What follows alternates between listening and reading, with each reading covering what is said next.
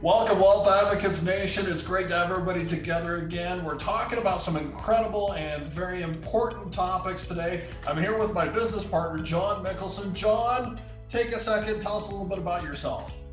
Well, I am a financial planner, wealth manager. I've been doing this for 26 years now, and I am ruined for every other job because I really love what I do. Good. Love to have you with us. This is fantastic. So today we're going to talk a little bit about the Secure Act, which came out in 2019, but it's really critical, really pertinent right now. So let's dive into it.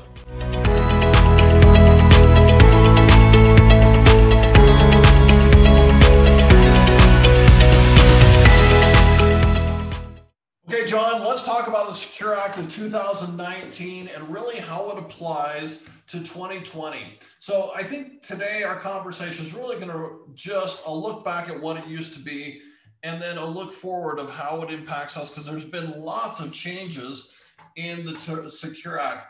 Before we jump into it too far, let's just do some housekeeping issues, because really your health and your wealth, they're very, very related right now. Health is a big concern for most of our people. We're experiencing all kinds of changes in these unprecedented times. Got this great quote from Mahatma Gandhi: "It's health that's the real wealth." We don't want people to be unhealthy or disregard their health. Wealth is very important, but we want our people with us for a long, long time. Wealth Advocates is really principled on 5 different elements of wealth management. John, walk us through what those 5 elements are. Yeah, so I think it's important that people look at their overall planning in a very organized way. And part of our job is to make sure that you're looking at all angles, because most people don't look at these things as a group. And so as you look at, preservation planning, starting with making sure you have what you need for the bumps in the road. So eliminate the big risks. That's something a lot of people overlook, the small things, healthcare catastrophe. I mean, that's at the forefront right now. Making sure you have money that's readily available if the car breaks down or Christmas rolls around. Getting into retirement planning, making sure that you've got the goose that's going to lay the golden eggs forever. Tax planning. Are you doing all you can to minimize your income tax as well as your portfolio tax? Estate planning. Money can be a blessing and it can be a curse. How do you make that a blessing to whoever gets it? Family, charity, wherever it ends up going when you're done. And lastly, investment planning, just making sure you have the right money for the right time frames. You don't invest long-term money aggressive or as short-term money as aggressively as you would long-term money. So those are just kind of 5 areas that we want to make sure that you're really thinking through and addressing appropriately. So that's perfect. So as a comprehensive wealth management firm, Wealth Advocates focuses on these 5 principles. In the Secure Act, the topic of today's conversation, we're really going to be diving into that retirement planning, the tax planning, the estate planning, critical elements in it. The Secure Act, what a funny acronym, the Setting Every Community Up for Retirement Enhancement Act. So it's probably one of the largest and most comprehensive reforms of retirement planning, maybe in 30 years. Well, in our slide we say in 10 years, but it's really significant. We're going to talk about a whole bunch of different things, including age changes that are pertinent to our clients. We're going to talk about changes in inheriting assets. And all of these impact our clients in very different ways, whether you are in retirement and these are actually tactically impacting you, or you're planning for retirement. Big changes, big conversations to be had. In all these things, there's 2 things I want you to consider. The first is, if you have a topic, if you have a question, if you have something that you think may apply to you, we're going to have a link below to schedule something on our calendar and talk a little bit about this. The second is, all year long, we're going to try to educate and update our clients on what's changing. So I hope you'll like and subscribe to this channel so that we can go through and talk about changes that are happening that are impacting you from a preservation standpoint, from an investing standpoint, from an estate planning standpoint, a tax standpoint, and a risk management standpoint. So let's dive into the many, many changes inside the Setting Every Community Up for Retirement Enhancement Act. All right, John, talk to us about RMDs. What is an RMD, first of all? So whether you are aware of it or not, I know people that are at the age of 70 plus generally are very aware of what a required distribution is. And it's simply the idea that when you're saving for retirement, when you're accumulating, you're putting money in on a pre-tax basis to most traditional retirement plans. Roth IRAs are the exception. We can talk about that later. But the traditional retirement plan, you're putting money in, and the money that would have gone to taxes stays in your account and works for you over a lot of years. Now, at some point, the IRS is saying, hey, it's time to pay your tax. We've given you a benefit of letting you use the money. Now it's time to start paying the tax on the money. Now, in the previous rules, you had to start taking your required minimum distributions when you reached 70 and a half. That year, the year in which you turned 70 and a half, you had to start taking a required distribution. And it's a formula based on your age and your life expectancy. And then it's based on the value of your IRA account on January 1st of that year. So it changes every year. Now, the danger zone there is if you forget or you don't do it for whatever reason, the tax is 50%, half. Yeah. Not 10% or 15, it's half. You don't want to miss that. So generally we set it up to say, if you need funds during the year, the first thing we're going to look at if you're over age 70 and a half is taking out that required distribution, because we know we have to take it during the year and it will be taxable. So the second part of that is if you forget, we try to set up a catch-all where you say on December 1st or December 15th, whether you ask for it or not, it's going to go out, because you do not want to get hit with a 50% tax. Now, the rule change came in the age, in that if you were not yet started on your required distributions, you had not yet reached 70 and a half, you now can change and defer until age 72. So you got to wait a little longer before the IRS required you to start taking money out. So that summarizes the basic change in the age. And there's more changes we can talk about regarding how you can distribute it. So right during the COVID crisis, one of the bizarre ways we addressed this is we waived required minimum distributions in 2020. They're supposed to return in 2021. Is there a chance they won't return, John?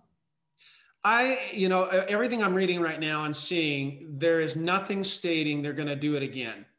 And okay. Part of it was because last time when they said, hey, we're going to let you waive your required distribution during COVID, during 2020, it created a big mess because they told us halfway through the year, basically.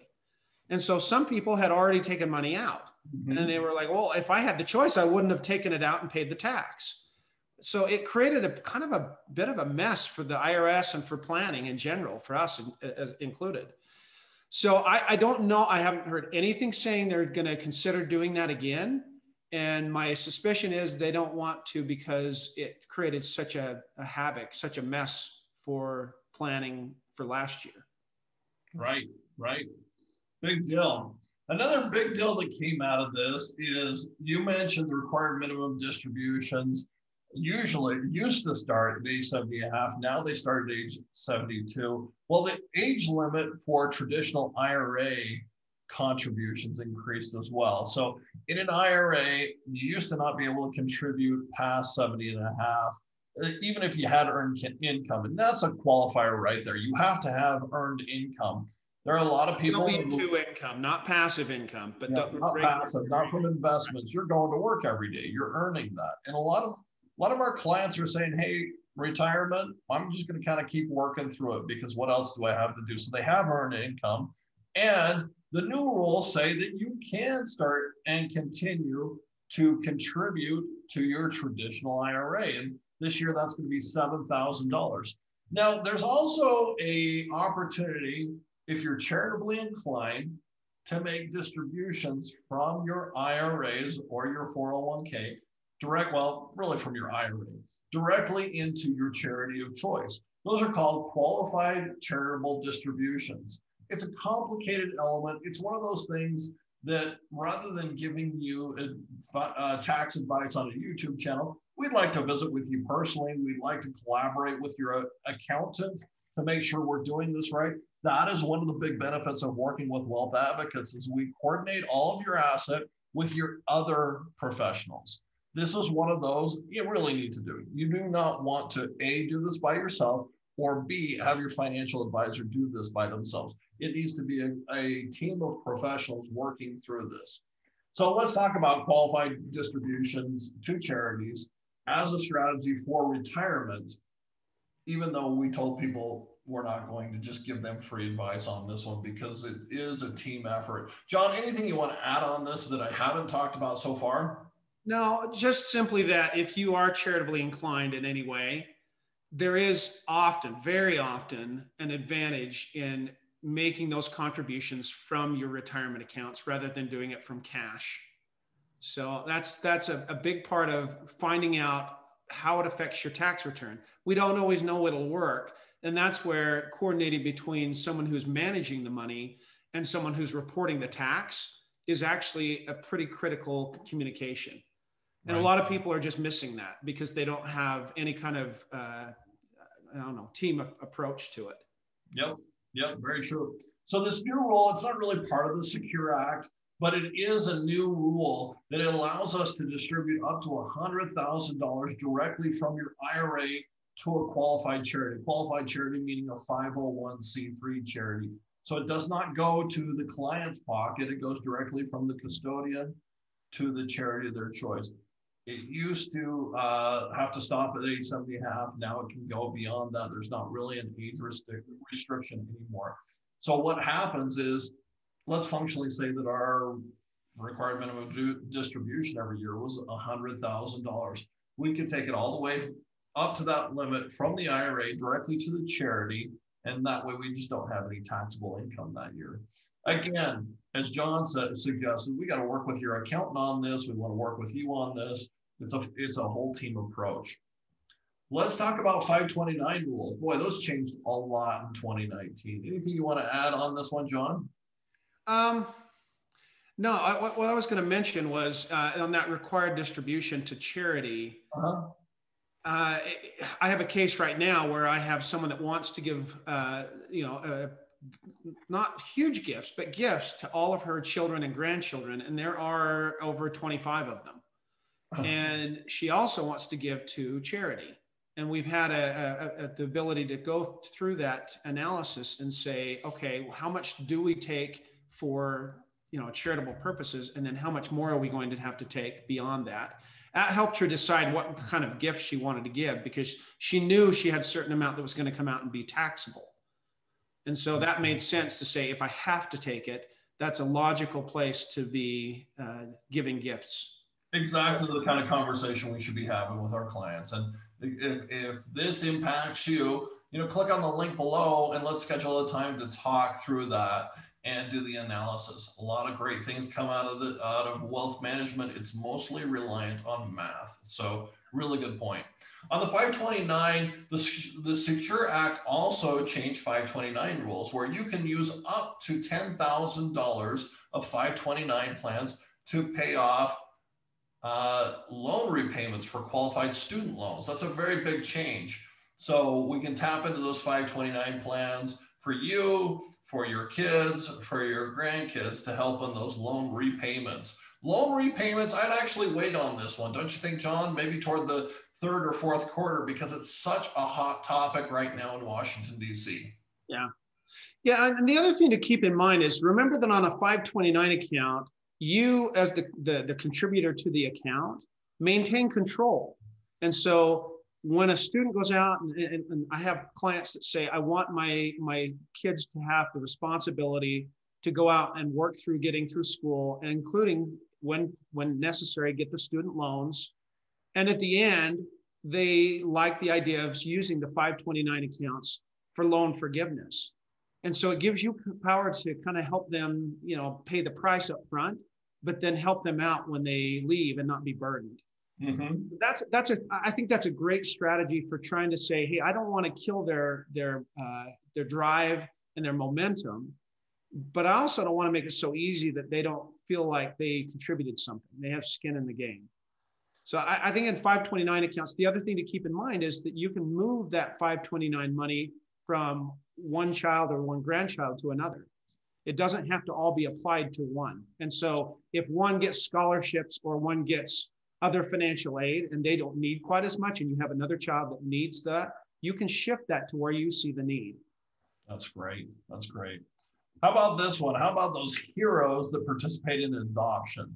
You did this, John, and I think that this is delayed. This is not generous enough. Those people that participate in adoption, they change the trajectory of people's lives typically. So right now, the Secure Act allows for a 10% penalty exemption. If we pull money out of an IRA, especially pre-59 and a half, there's a 10% penalty. We still pay the income taxes. But if it's used for adoption and births, then that 10% penalty is waived up to, I think it's $5,000 that you can pull out and put toward that. I've got a lot of clients participating in adoption right now. This could be a good source to help fund that. It's astronomically expensive. John, you want to weigh in on this?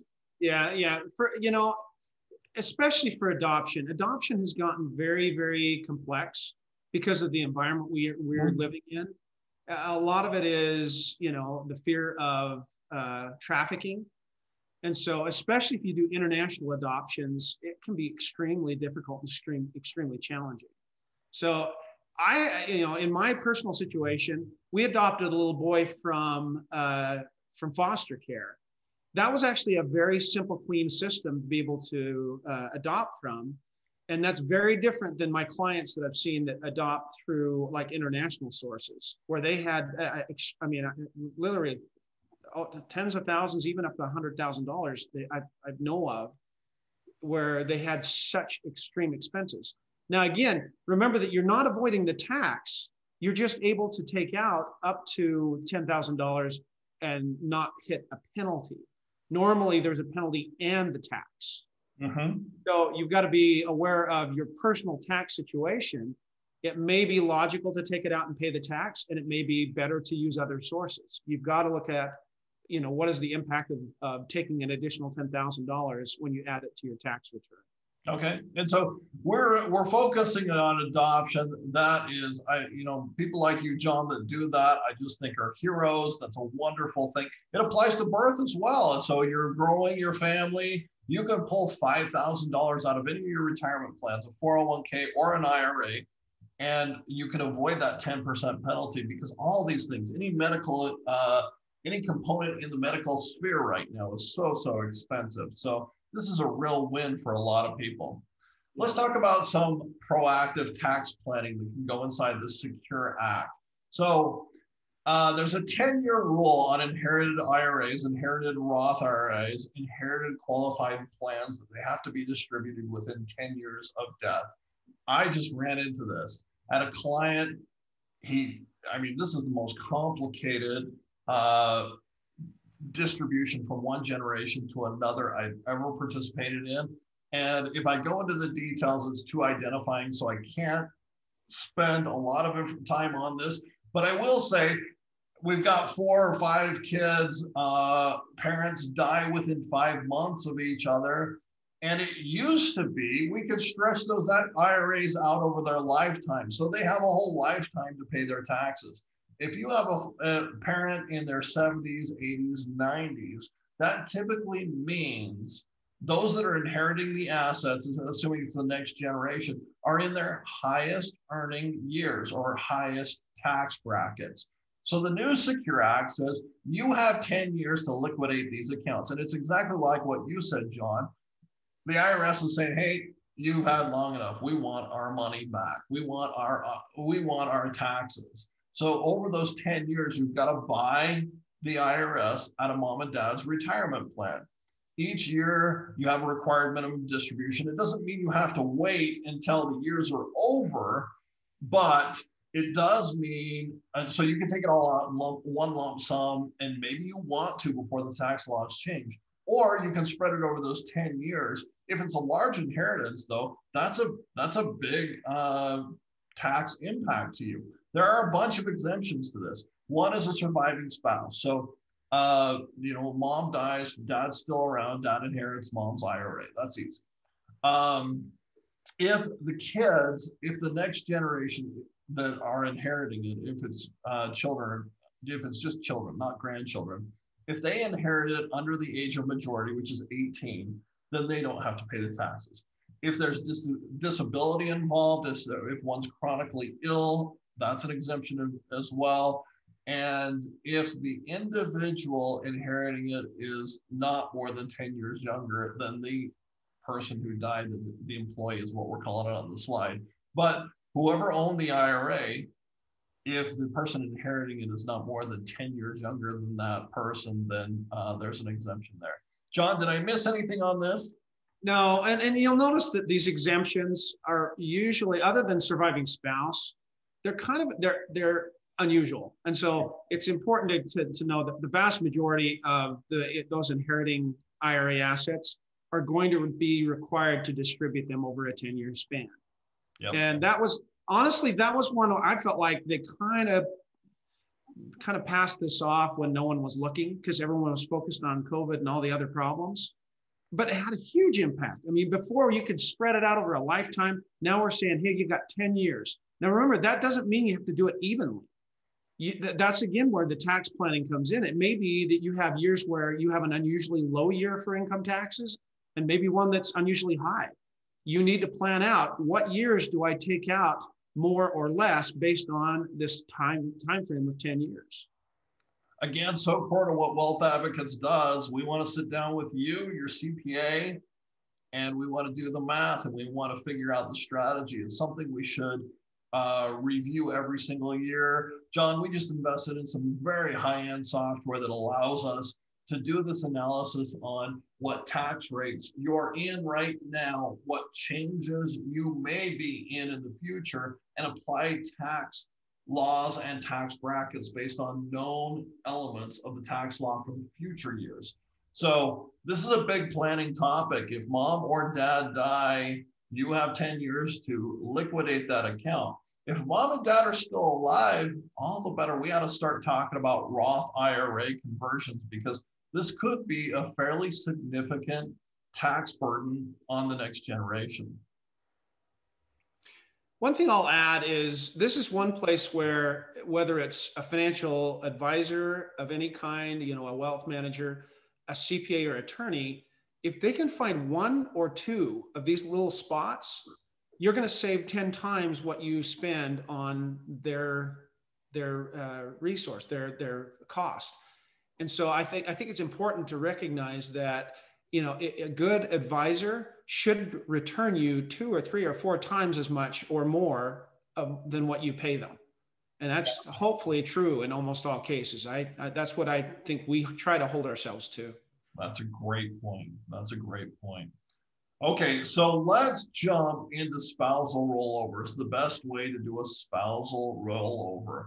So the inherited IRA is a concept that a lot of people have missed out on over the years. It wasn't good advice. It wasn't well documented for a lot of do-it-yourselfers.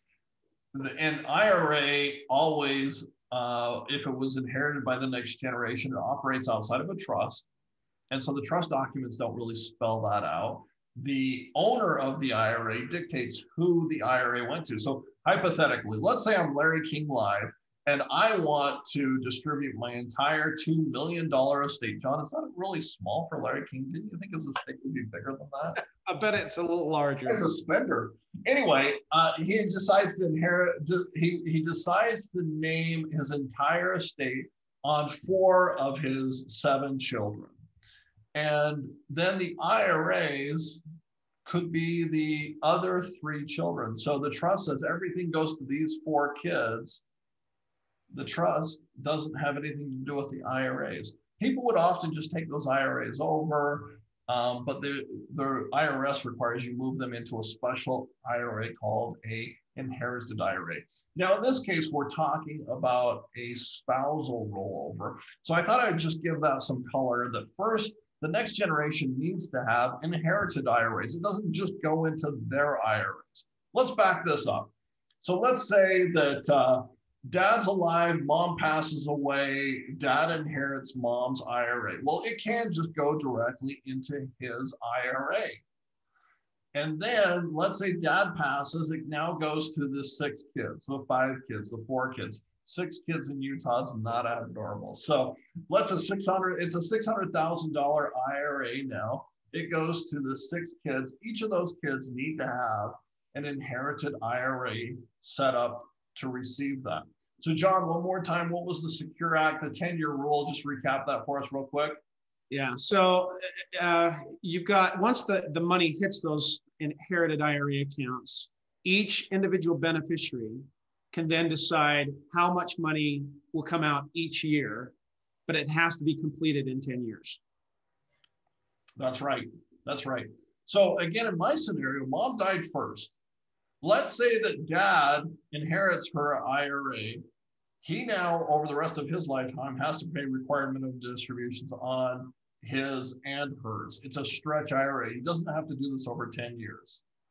But when dad dies, the second to die, and it goes to the kids, they have to apply the 10-year rule on that. So there we go. First death, however many years it is, I put 8 years. We have to pay lifetime RMDs on that.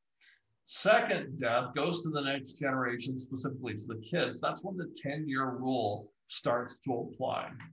So one opportunity for tax planning is, instead of the deceased spouse, we can do a smaller portion, maybe with one of the IRAs.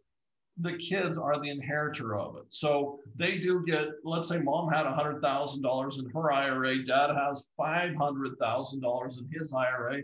Mom passes first. So the kids, I need to reduce the kids to 5 so I can do the math faster.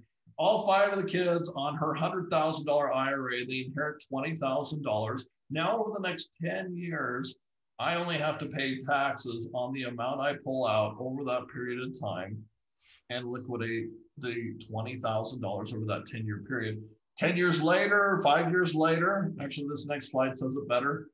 5 years later, dad dies. Now the $500,000, each of the kids inherit $100,000.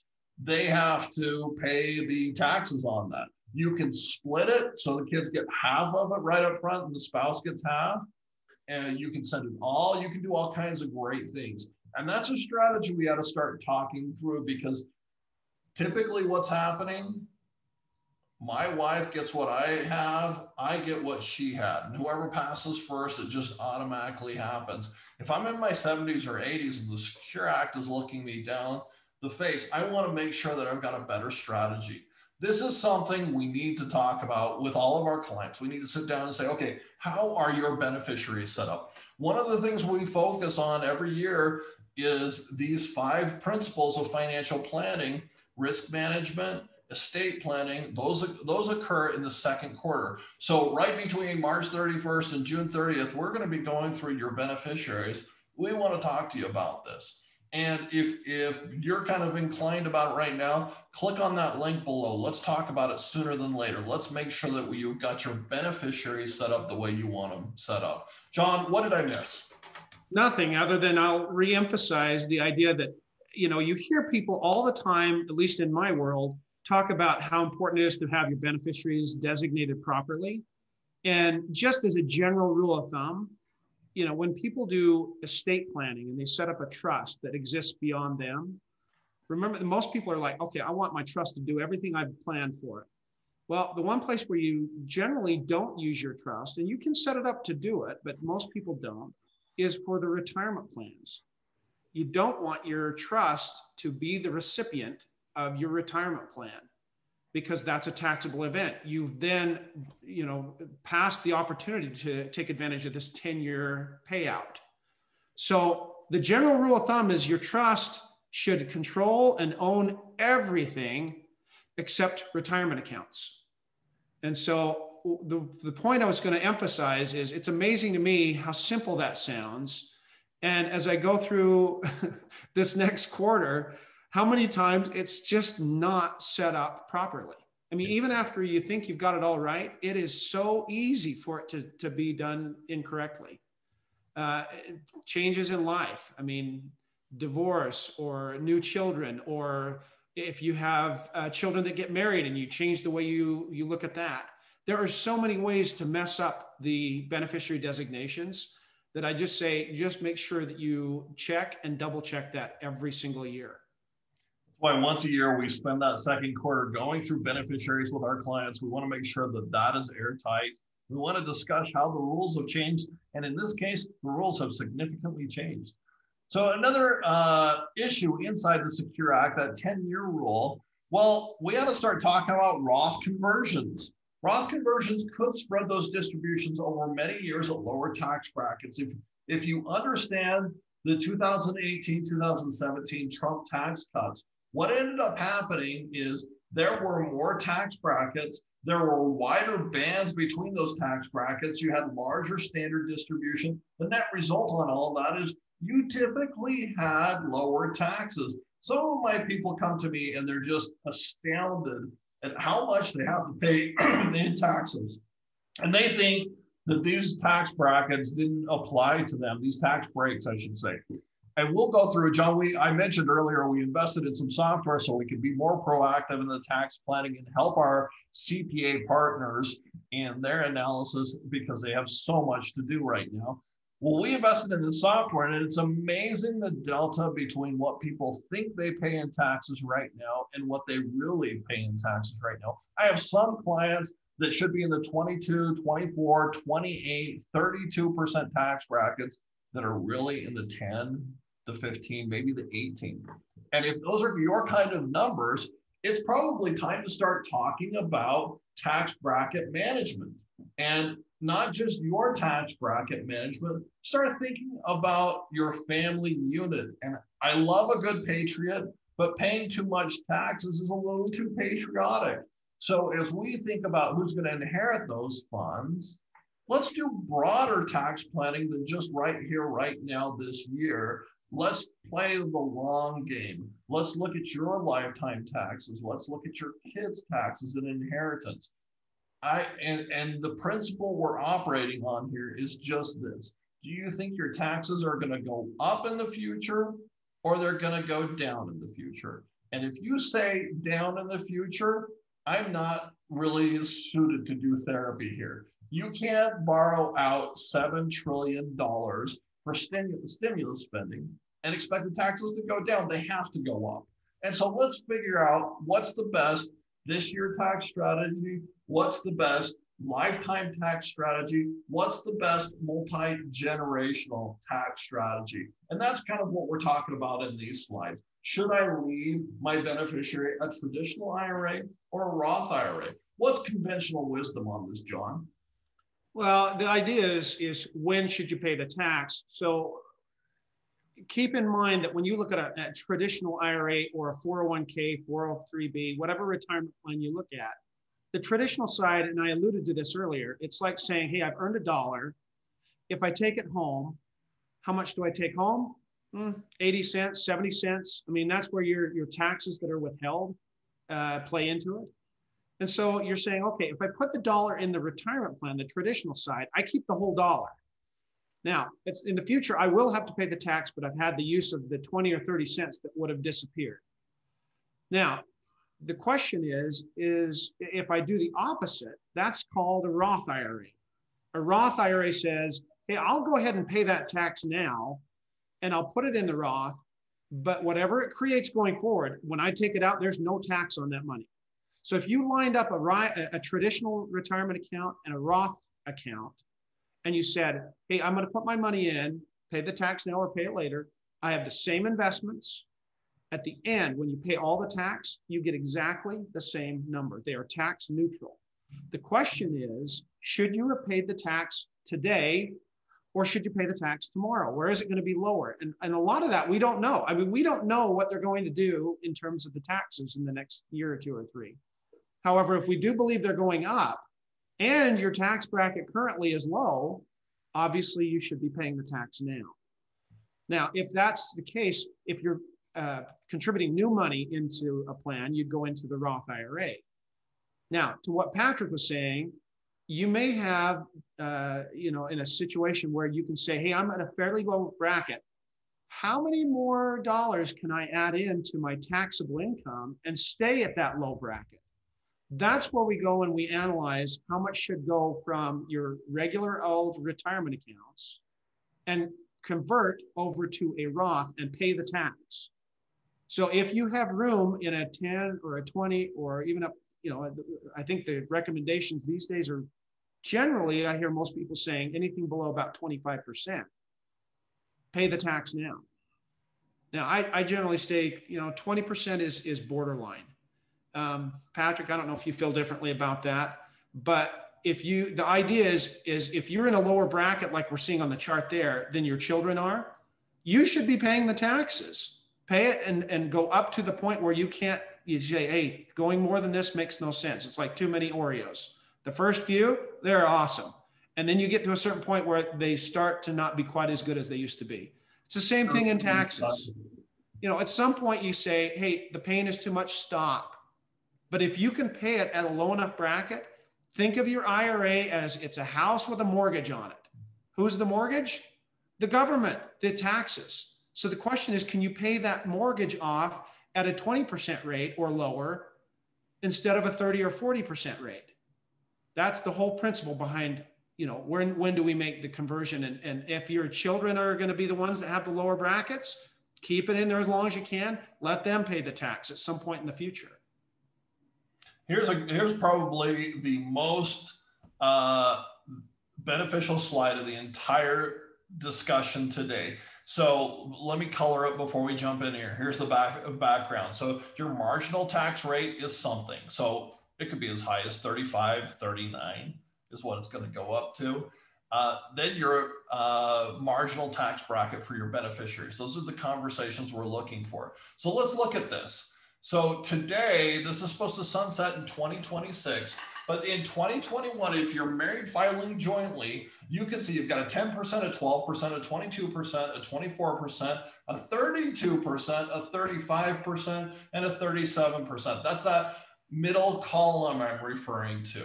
What happens in 2026, according to the information we know? Let me just throw a big asterisk in there and say, things are changing fast right now.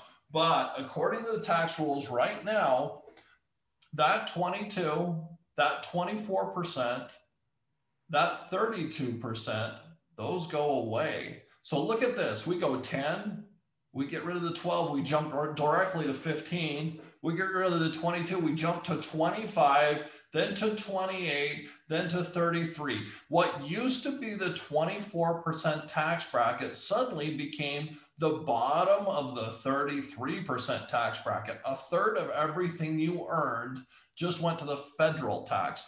And that didn't even take into consideration the state. There's a very fast point in here where you can pay more in taxes than you keep in your pocket. And so thinking ahead is so critical right now. We have a good, let's call it 5 years, based on the existing knowledge as of this recording, to do some tax planning and get things better set up. So I think those are things we ought to talk about. We're going to do another recording on tax change proposals. And boy, that's eye-opening. So I'll add in with what Patrick said is most of you are probably either finishing your 2020 tax return or getting close. That is a good one to start with, and let us do the analysis on the tax return so we can see, are there opportunities? And it's not just the ones we're discussing today. There are a handful beyond that we can say, okay, we can see there are opportunities, and as we progress through the year, we can take advantage of those, but only if we know where they are. And again, I've mentioned twice already how we want to help people in their tax planning. And we've invested pretty heavily in that. And we feel like, we look at the tax the same way the accountant does, but on opposite ends of the coin. And so factors You take that column graph I just showed, the factors in a Roth conversion, we're going to be looking at the following: tax rate differentials. What about the year in conversion versus the year of withdrawal? We're going to look at, do you have outside funds to pay that liability? Because you can't come to the table and say, I need to pull out $100,000 to convert $80,000. That doesn't work. It has to be funds in in your pocket right now. We need to look at your existing annual living expenses. We want to consider RMD, time horizon and longevity, estate taxes, and as we keep harping, the 10-year rule. So this is what it can look like. The red is the future 2026 tax code, and the black is the present day tax code. And so there's that sweet spot. John, I actually feel like the 24% bracket is our sweet spot because it's going away. You can see the upper end of the 24% being the bottom end of the 33% in 2026 going forward. So I want to maximize as much as I can going forward. Now, if you think you're going to be in the 15% tax bracket, don't jump to the 24 just because I told you to. Well, let's do the math. Let's figure this out. But there sure is some opportunity right now we can't miss out on. Yeah. Anything to add there, John? No, totally agree. Yeah, I think that's exactly right. So here's some takeaways. Tax brackets, they could rise. I'm suggesting they absolutely will. That's not true. They could rise. There's a lot of suggestion, but it's just a could. And your account values, because I think we're going to have a ton of volatility in 2021. When your account value is down, what a wonderful time to do a conversion. You think about 2020, remember February to March, John, how miserable that was because people's accounts dropped 43% in 30 days. And while we're all, wondering if the financial world has come to an end, some of the more proactive are saying, hey, I think this is going to be a short-term thing. I want to, A, convert this to a Roth IRA because my account is only half of what it was yesterday. And B, I want to buy more. So I don't think we're going to see a 50% drop this year, but boy, I do think we're going to see some volatility. We're already seeing it right now. Yeah, and we'll see that stimulus is continuing. That will continue to fuel the markets for a time. But the one thing I will guarantee you is we have 200 years of history that prove that the market doesn't just go up. It will correct at some point. And to Patrick's point, like in March, when the markets were down, it wasn't everything that was down. It was certain segments that got really beat up. And you can take advantage of saying, convert only those assets while they're all beat up, pay the tax while it's very, very low, and leave the ones that are stable. And we'll do that some other time. And then when they rebound, like they did in April, May, June, and July, and through the end of the year, all of that has now converted. It's all been moved over into a tax-free structure. So all of that rebound and future growth is free of any income tax going forward. Wow, really well said. Really well said. And I love this imagery of the goldfish jumping from the qualified plan to the Roth IRA. We'll do some serious analysis before we say this is what you should do, but this is why you should do it. John just hit it. It's going to lower that overall taxable income long-term. We'll start compounding the account tax-free. We won't have required minimum distribution, so you're buying the government out of your retirement plan. And when you need that money, it's tax-free, not just for you, but for your beneficiaries. So family tax bracket management is the new watchword inside of tax planning. We want to make sure that your taxes are as low as possible, but we also need to make sure that your kids' taxes are as low as possible. So let's look for opportunities to have that conversation this year. And also, again, that second quarter, we're going to hit hard again, as we do every year. Are your beneficiaries set up, and are your contingent beneficiaries set up? Let me add a real quick side note on that one. Please. On occasion, I'll just say that there are cases where charity doesn't start at home.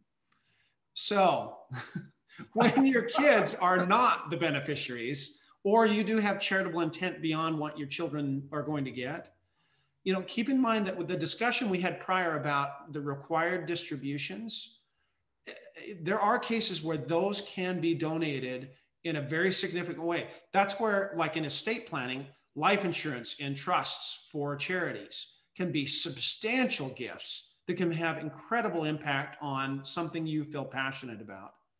So just keep that as a side note, but beneficiaries don't have to just be family. And all your kids are hating me by saying that, but the important thing is to think about, you know, what do you want that money to do long term? Yep. And I've said this a couple times here, but we take a team approach. We want to work with your CPA, your tax preparer. We want to work with your attorney. We want to work with all the professionals that manage your estate. Estate management is a lot more complicated than people give credit to. They're doing it themselves, and that's okay if you speak legalese and CPAEs and investment Ds, but most people don't. Most people do what they do. They want to have a personal life. They want to have relationships with their family. And this just adds a whole nother layer to complexity. And this is where people put their foot in the financial bear trap, is they don't know how to do it right. We do it right because we're your financial project manager and we coordinate with all of your professionals. And right now, as it relates to the Secure Act, we're going to coordinate with your CPA. So let's just hit some takeaways and wrap up here, John. So the Secure Act's changed. It's changed in big ways, including the 10-year rule. We need to make sure that our clients understand that 10-year rule, that they understand the beneficiary designations. And I love what you said about charities. We should include charity planning and family tax planning. What else should we consider? You know, the only thing I would add to that is, and I alluded to this earlier, if you have an extremely good CPA, an extremely good attorney, and an extremely good wealth manager, there are two things. Either you're going to find a great opportunity that you would have overlooked, and it only takes one or two big mistakes that you sidestepped. They should always be a huge value beyond what you pay. And so if we're not, then we're not useful to your world. But the vast majority of people we work with, that's what we're trying to accomplish. And so I just emphasize, especially on having a good attorney and a good accountant to work with someone like us is so critical. Perfect. And you know, that's really what we exist for, is to help our clients understand those choices, make them simple. This video, like so many others that we do on our knowledge-based YouTube channel, it's about educating our clients. We love an educated client because it leads for a deeper conversation about what are the opportunities out there. Your health is such a priority to us. You know, maybe we haven't been to your home, maybe you haven't been to our office in a long time, and maybe you're feeling that. We want to be very respectful for whatever restrictions you are in this very strange situation of COVID and health that we're in right now. But that doesn't take away from our desire to help you deliver on your own personal goals. And that's what we exist for. So click on the link below, schedule a time for us to talk one-on-one about this. Also click like and subscribe on this channel so you can be regularly updated on all the new changes that are occurring this year. We're going to dedicate a lot of time to educating our clients on that. Anything else we should add here, John? No, just take advantage of what you can and let us know if we can be a resource.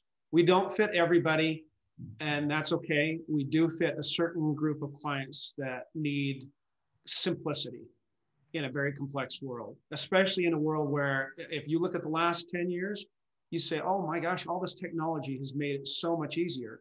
Well, I have very few people that say my world, either financial or otherwise, is simpler than it was 10 years ago. If that's true of you, that's where we fit. Okay. All right, John, what else? Anything else we should cover today? No, I wanted to just wrap up by saying we appreciate your time in thinking about these things. The fact that you're taking time to listen and try to learn is a sign that you do have, you know, problems and concerns that matter. And they do have long-term impact, not just for you and your personal situation, but for a long time to come. And that's what we're trying to accomplish, is to make sure that we're taking advantage of everything we can. That's awesome. I'm Patrick Jenkins. John Mickelson, thanks for joining us. We're Wealth Advocates. It's a pleasure to be able to work with you.